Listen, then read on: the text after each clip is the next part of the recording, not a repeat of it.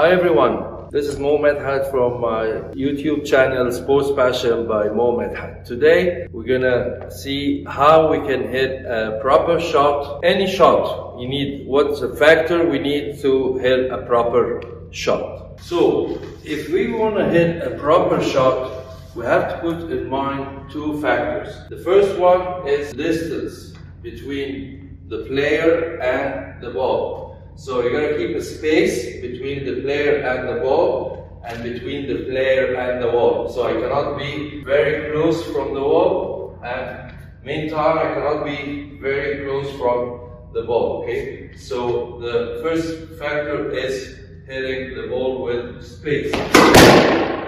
The second thing that I have to where I need to hit the ball. The ball should be, I could hit it like very close from the corner, because if I hit it very close here, it's going to hit the side wall. So I want to make sure that I hit the ball somehow far from the side wall.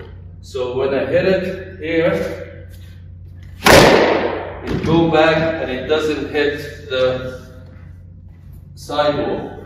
Okay, but if I hit it very close from the side wall, it might hit the ball, and at that time it's a point against or it's a stroke.